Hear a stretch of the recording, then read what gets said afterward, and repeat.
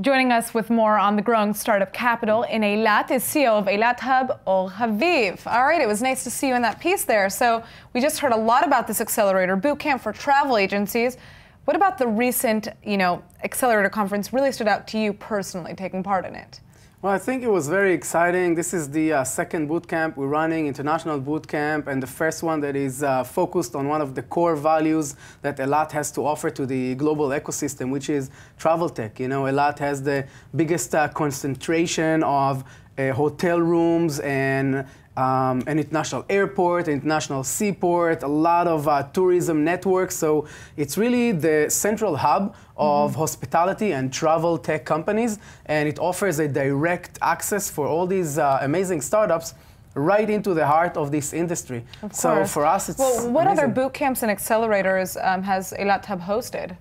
Well, we have about 30 programs in a year. We're very new, about 2.5 years old, but we're growing very, very fast. So we're hosting about 30 programs in a year, and we're just past 114 startups, and many events. And actually, next week we have another demo day. So a lot of events. Well, this is very exciting because obviously Eilat is not very close to Tel Aviv.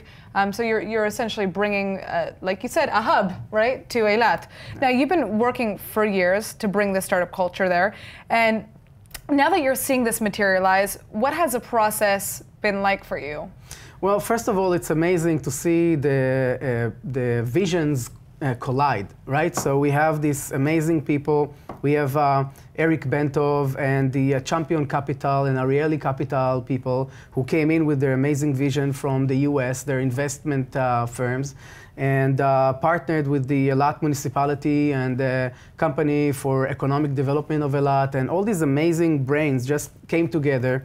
And obviously, we built this amazing hub that is now an international center for several fields. One of them is travel tech. We also have biotech and renewable energies and agri-tech. A lot of amazing things are happening. Well, it's certainly going to be exciting to kind of see what the future holds for the work that you're doing. Thank you so much for joining us. Thank you.